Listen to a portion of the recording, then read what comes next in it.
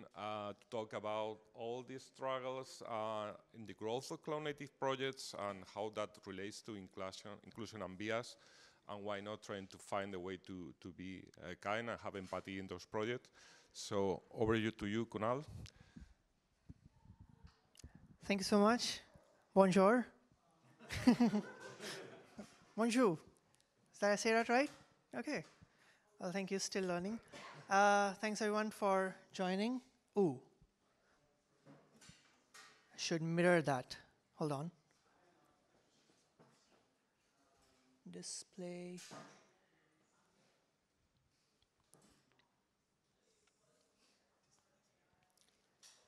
And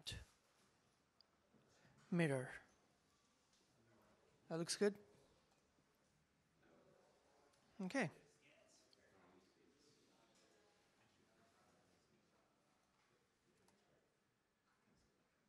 Hopefully that would work.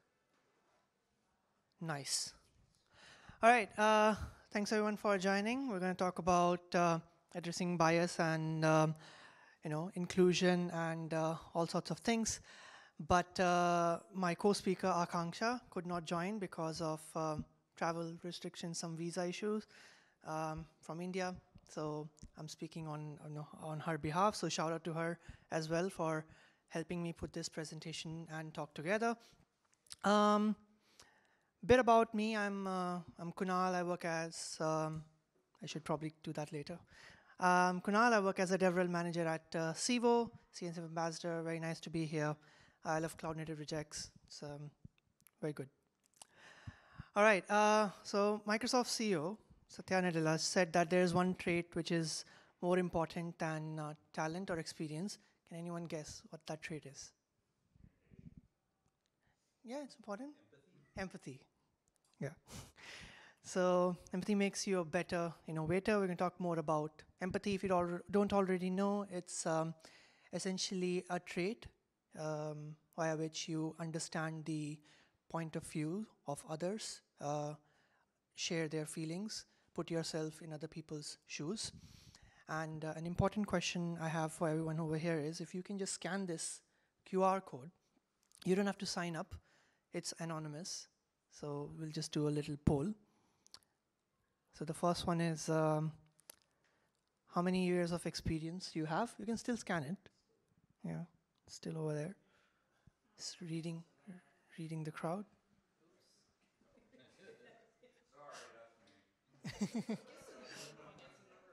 Good mix of people. Good chunk of people. All right. Cool. The next one is important, which is empathy irrelevant to software engineers? Yes or no?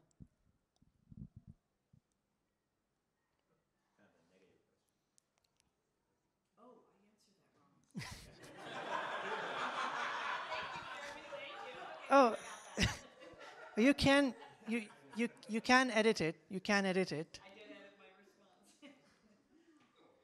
This is the survey, it's a test. I need the dagger guys to keep me. No worries, I did the same. All right, well, there's still some people who maybe, I hope it's an error, but anyway.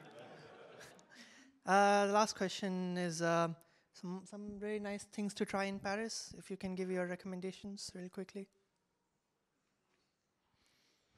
I went to an Ethiopian place last night with Duffy. It's really good.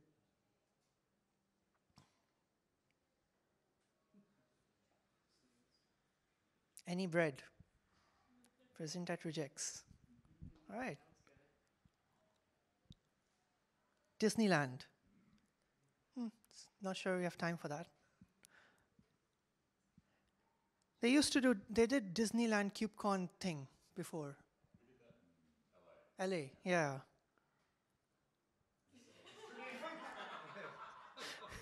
No, I remember. There was some group, like KubeCon, Disneyland, something happened. After LA. Yeah. All right, cool. So is empathy relevant to software engineers? Many of you said no. it's not irrelevant, meaning it is relevant. I think that is true. The reason, can anyone give me a reason why? Why is empathy relevant? Yeah. A reason why it is irrelevant or not? It's the same thing. Yeah. I think it's important because Yeah. you work with other people in a team. Yeah. It's very true. Yeah. You make better software if you understand your users and you need empathy Hmm. to understand users that are not the same as you. Yeah. That's true. So understanding the users and working with the teammates, there's one very important aspect to both of these things, and that is communication. So coding is about delivering messages to people and machines, and it leads to communication. And forget about tech, anywhere where communication plays, like anywhere in your life, when communication is an aspect, like empathy plays a role over there. That is ergo why, when you're a software developer, it plays a crucial role. But I've divided this talk in like 3 parts as well. Like we'll talk about empathy for users, obviously for your open source contributors, for leaders, and for teammates. Question, now what is the first step towards solving any problem? Forget about like tech, in general, any problem you want to solve. What is the first step? Understanding the problem, recognizing the problem. So that's what we're going to do. Obviously, I'll do it in a way that developers can relate. So we'll talk about what prevents empathy. So we'll talk about a lot of biases, and feel free to raise hands if you feel like you have suffered from this bias. So the first one is confirmation bias. So this is the tendency to seek out information that confirms pre-existing beliefs or assumptions while ignoring the information that contradicts them. So developers who suffer from this bias may only seek out user feedback that confirms their assumptions about the product rather than seeking out feedback that like challenges their assumptions. So I have suffered from this in the past. Next one, curse of knowledge. I know everything. Developers who suffer from curse of knowledge may assume that other people have the same sort of like expertise as them, which can lead to products that are difficult to use and understand, and also poor documentation. So if you're contributing to docs, I think being a beginner is one of the best skills you can have because you bring a new perspective. I just put curse on Google Images, so it showed me Voldemort. So it's not really relevant to, it's just, yeah.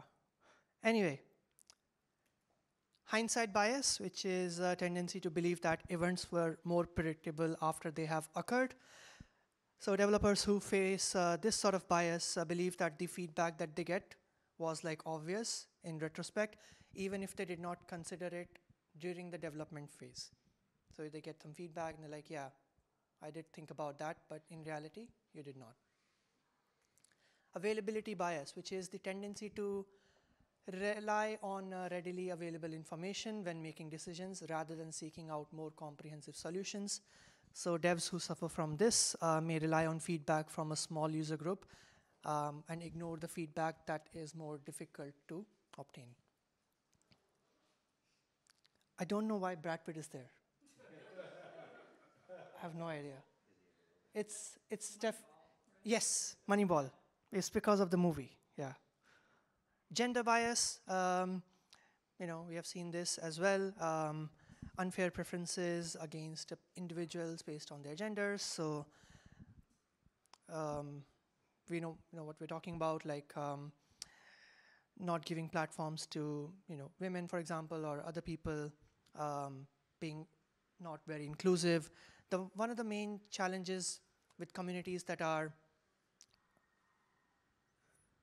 gender biased is that it makes it difficult for people who might feel like they are excluded from joining the community, get access to the community.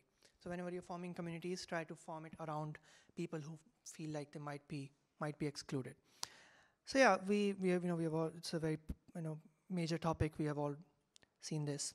Cultural bias is the tendency to favor certain cultural norms and overlook those that are from different backgrounds. So developers from different cultures might find their ideas less accepted or understood. And also in your company, there might be like holiday days that would be, so I live in UK now, and obviously UK does not have Indian public holidays. So Mark, our CEO, he was like, yeah, it's fine. You can take Indian holidays and you can skip the UK holidays. It's fine. Just tell the HR people. So that's another good example. Age bias, ageism is it called? Discriminating against, what's the word I'm looking for? Don't want to get cancelled. Experienced older people? Older in age? Elderly. Thank you. Yeah. So this could be like, you know, tech companies who favor like young developers due to the stereotypes about technological adeptness and overlooking older developers for promotions despite the vast experience that they bring. Affinity bias. So this goes on and on. We're really messed up, aren't we? Affinity bias is the unconscious preference for people who share similar qualities and experiences or backgrounds with oneself. So in development teams, it might result in managers who favor team members who have specific similar coding styles, went to the same school, and yeah, that's another one. Status quo bias, which is the preference for existing state of affairs, resisting change for new ideas. So this can manifest in development teams as a resistance to adopting new technologies or methodologies, sticking to familiar tools and processes even when better options are available. A good example for this is platform engineering.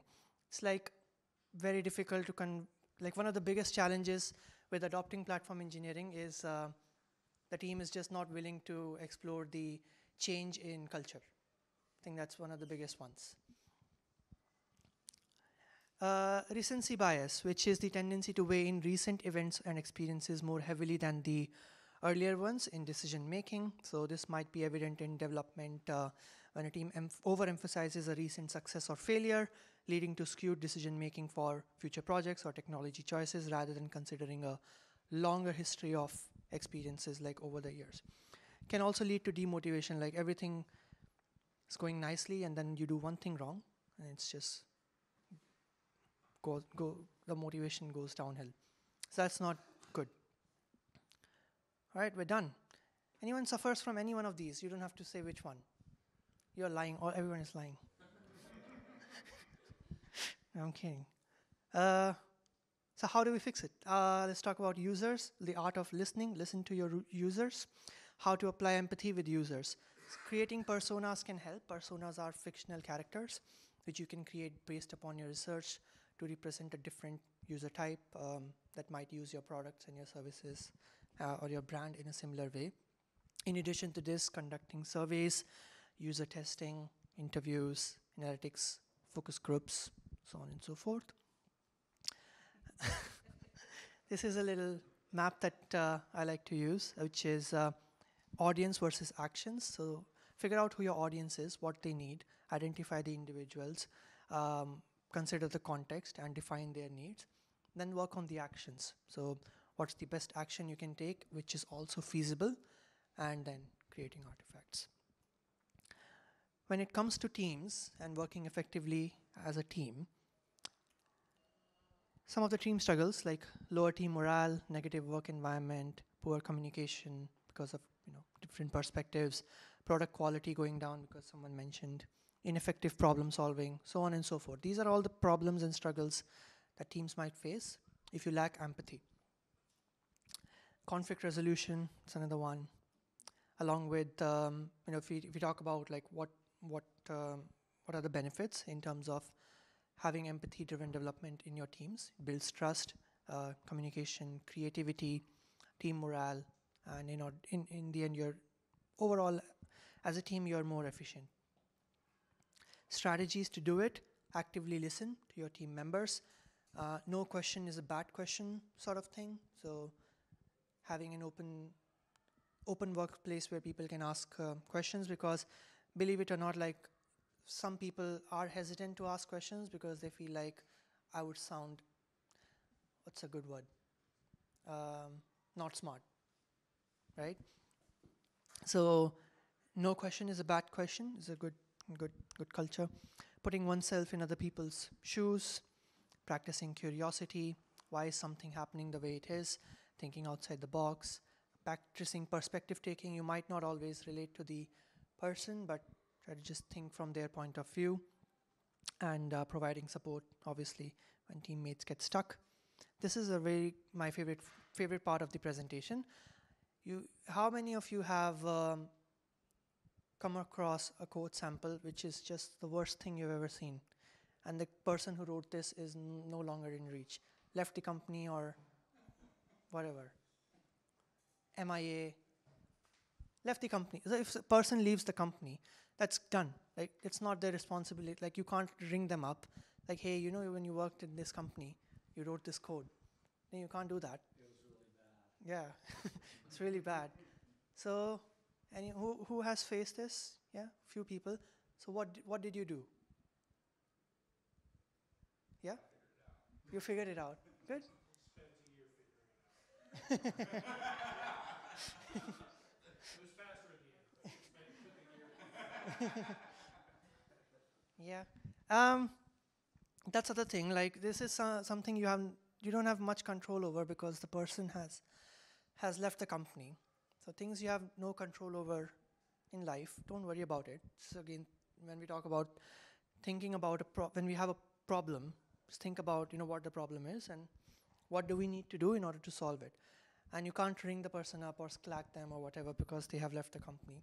So swap the blame for honor. So don't blame the person, but swap it for honor. What I mean by that is, like, leave the code better than you found it. So like an archaeological site.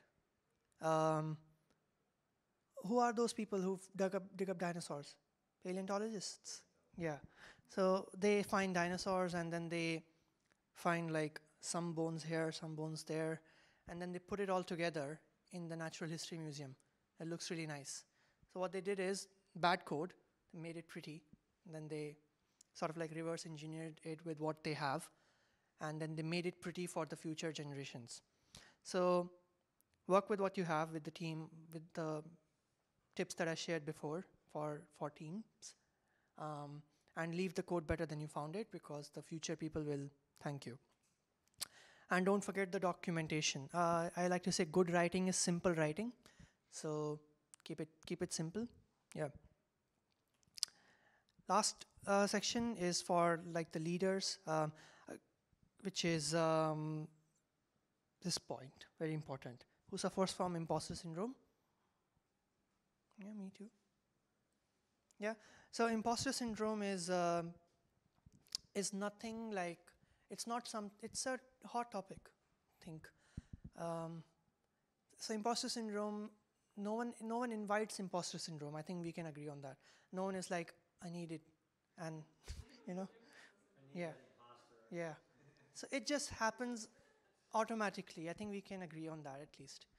And another thing we can agree on is it happens to everyone. It can happen to everyone.